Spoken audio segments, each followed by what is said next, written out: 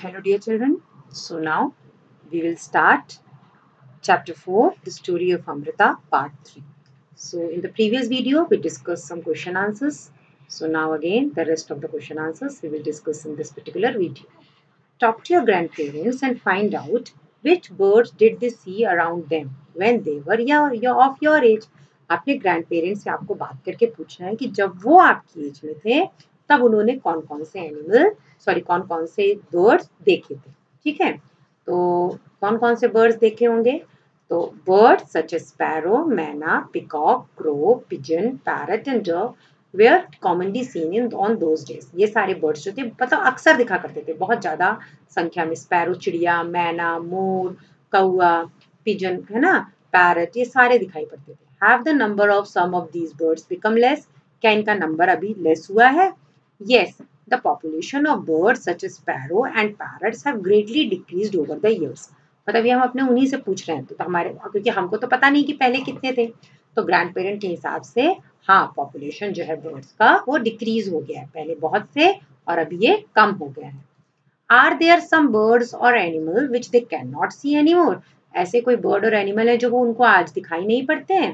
Birds like sparrow, Dove और and parrots are rarely scene nowadays. तो उनके हिसाब से आजकल बहुत कम दिखाई पड़ते हैं। तो देखिए, ये ऐसी स्पैरो, ठीक है, आप जब गांव वगैरह जाते होंगे तब आप देखते होंगे, यहाँ शहरों में तो ये दिखना बंद ही हो गई, लगभग बहुत कम हो गई है। नहीं तो गांव में आप जाइए, बहुत ज्यादा संख्या में ये रहती हैं।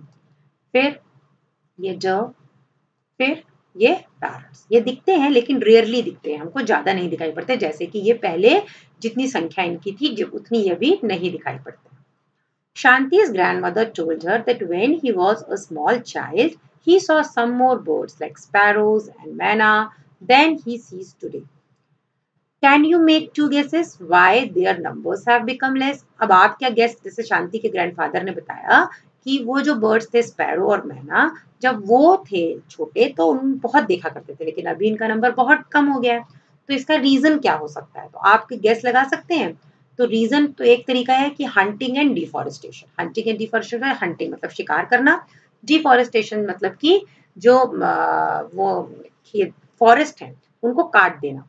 तो आपको मालूम है कि डिफॉरेस्टेशन किया जा रहा है क्योंकि पॉपुलेशन बढ़ रही है, तो लोगों को रहने के लिए जगह चाहिए, तो वो धीरे धीरे पेड़ों को काटते जा रहे हैं, और पेड़ जो होते हैं वहीं पर ये स्पैरो और मैना अपना नेस्ट बनाकर रहते हैं।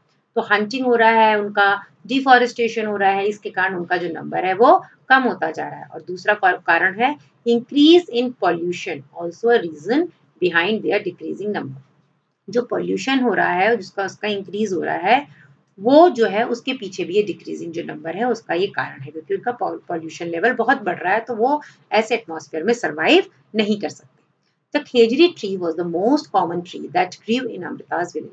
खेजड़ी ट्री जो था सबसे कॉमन ट्री था जो अमृता के विलेज में ग्रो करता था। Which kind of trees can you see a lot of in your area? Name to such tree. अपने एरिया में ऐसे कौन से ट्रीज हैं जो आप देख सकते हैं, तो आप उनके बारे में बताइए। तो हम अपने एरिया में नीम ट्री और मैंगो ट्री को देख सकते हैं। नीम tree, it is a tall evergreen shady tree, it has medicinal property. तो देखिए ये नीम ट्री का पिक्चर है, ये टॉल ट्री है और इसके मेडिसिनल इंपॉर्टेंस है। Which help to cure many diseases, बहुत सारी डिजीजेस में काम आता है। नीम oil is use for making cosmetic product, soap and shampoo. नीम का ऑयल निकालते हैं, उससे सोप, शैम्पू और कॉस्मेटिक प्रोडक्ट्स बनाए जाते हैं। नीम oil is also used as mosquito repellent, mosquito repellent भी यूज करता है। और इसकी जो ट्विग्स होती हैं, जो लकड़ियां होती हैं, उनको भी एज अ दातून बनाकर इनको पुराने लोग यूज करते हैं। ठीक है।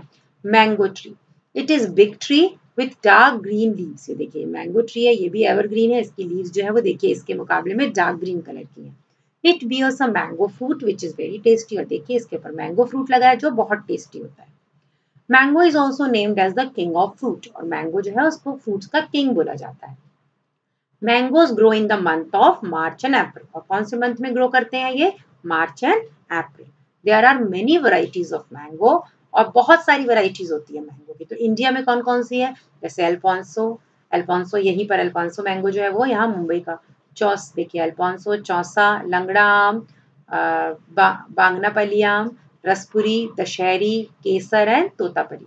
So these are the different types of mangoes. Okay, there are varieties of mango, and it's would is used as firewood, और इसकी जो वुड होती है वो किस लिए यूज की जाती है? एज अ फायरवुड, मतलब जलाने के लिए काम में आती है। The Khejri tree is found mainly in desert area. Khejri tree कहाँ मिलती है? डेजर्ट एरिया में। It can grow without much water, और बहुत कम पानी में ये ग्रो करती है। It's bark is use for making medicine, और इसकी बार्क किस लिए यूज होती है? मेडिसिन के लिए। People cook and eat it's fruit, जो लोग हैं वो इसके फ्रूट्स को कुक करते हैं और खाते हैं। It's would is such that it will not be affected by insect, लेकिन इसकी ये खासियत है कि इसकी वुड जो है उसको कोई भी कीड़ा खराब नहीं कर सकता। Animals in this area eat the leaves of खेजड़ी, जो बच्चे हैं वो इसकी लीव्स को खाते हैं। And children like you play in its shade, और जो आपके जैसे बच्चे हैं वो इसकी शेड में खेलते हैं। तो चलिए हम थोड़ा सा खेजड़ी ट्री के बारे में भी पढ़ते हैं। तो देखिए ये है खेजड़ी ट्री, और ये देखिए इसके ये बीन्स हैं जिनकी की सब्जी बनाकर, फ्रूट्स हैं इसके, ठीक है, जिनको की खाया जाता है। ठीक, तो ये खेजड़ी ट्री का है। खेजड़ी ट्री तो हमने पहले भी देखी है, चलिए हम यहाँ पर भी देखते हैं खेजड़ी ट्री। ये खेजड़ी ट्री है, और ये खेजड़ी ट्री का देखिए बार्क है। अब इसका बार्क भी बहुत इंपॉर्टेंट है। The bark is also used to cure leprosy, bronchitis, asthma, tumor of muscles, and to improve concentration. मतलब लेप्रोसी जो कोढ़ का रोग होता है, ब्रोंकाइटिस जो सांस से रिलेटेड डिजीजेस है, अस्थमा है, ट्यूमर हो जाता है मसल्स में, और कंसंट्रेशन मतलब आपकी जो कंसंट्रेशन पावर है उसको भी, एकाग्र शक्ति को भी ये बढ़ाता है। The gum of the tree is nutritive and good in test, इसका जो गम होता है, जो जूस निकलता है, वो भी न्यूट्रिटिव होता है बहुत, और उसका टेस्ट भी बहुत अच्छा होता है। And is used by pregnant women at the time of delivery, जो प्रेग्नेंट वुमेन होती हैं वो डिलीवरी के समय इसके जो गम है उसको यूज करती है। ड्यूरिंग द वैदिक टाइम्स मतलब पुराने समय में, खेजड़ी would was use to Kindle the sacred fire for performing a यज्ञ।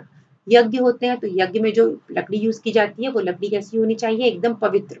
तो ये खेजड़ी ट्री के जो लकड़ी है वो इसलिए यूज की जाती है, एक कारण ये है। और ये जो खेजड़ी ट्री है, क्योंकि इसमें किसके ट्री में, वुड में कीड़े नहीं लगते, तो इसका भी क्या किया जाता है? इसके भी डोर वगैरह, ये खिड़कियां वगैरह ये सब बनाई जाती हैं। और ये ट्री जो है वो वहां पर बहुत सेक्रेड है, मतलब उसकी पूजा की जाती है। वैसे भी आपने पूरे लेसन में यही देखा है कि we all should give care, we should all give respect and care for trees and animals. जो ट्रीज हैं, जो एनिमल्स हैं, उनका भी हमको क्या करके रखना है? पूरा प्रॉपर केयर करके रखना है। हमको ट्रीज को कभी भी हार्म नहीं पहुंचाना है, और जो एनिमल्स हैं उनको भी, उनकी हंटिंग नहीं करनी है उनको भी, क्योंकि सबका जो है अपना अपना क्या है? लाइफ स्पैन है, उनको वैसे जीने देना है। तो ये पर्टिकुलर लेसन में हमने अमृता देवी विश्नोई की स्टोरी पढ़ी, जिसमें उन्होंने बताया कि किस तरीके से अमृता देवी विश्नोई, उनकी बेटियां और गांव के लोगों ने अपनी जान दे दी थी ट्रीज को बचाने के लिए। और उसके बाद से वहां पर जो है ट्रीज को और एनिमल्स को मारने पर बैन लगा दिया गया था। तो ये पूरा जो चैप्टर है हमारा इसी से रिलेटेड था। हमने पूरा देखा कि किस तरीके से खेजड़ी ट्री थी, और किस तरीके से ये हमको मतलब the moral of this particular chapter is we all should give respect to trees and animals, and we cannot live without trees. They can live without us, animals can live without us, but we can't live without them. तो वही जो उनके elders का कहना था, उसी बात को हमको मानना है कि अगर पेड़ है तो हम हैं, मतलब अगर पेड़ है तो ही हमारा अस्तित्व है, और अगर पेड़ नहीं है तो हमारा अस्तित्व नहीं है। Thank you all, and stay tuned for next video. Thank you children. God bless you all.